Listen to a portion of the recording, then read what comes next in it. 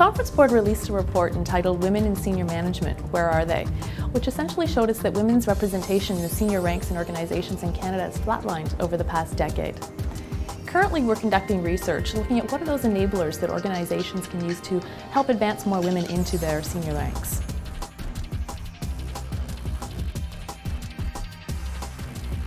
This research on women in senior management is really looking at the enablers to women to reach those senior ranks in Canadian organizations.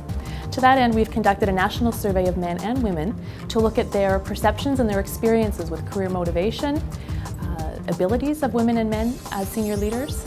We're looking at things like their own experiences with career advancement and attitudes within their organizations.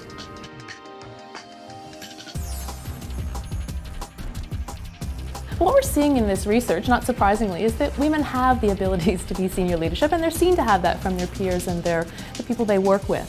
Certainly they have the motivation to reach those senior leadership levels. I think what will be key for organizations coming out of this research is that there's lots of room with regards to opportunities and attitudes within organizations about women moving into senior leadership.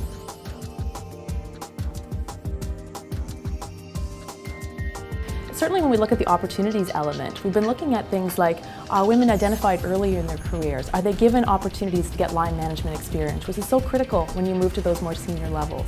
Are these women being given opportunities for coaching and sponsorship? Are they visible to the more senior levels in their organizations?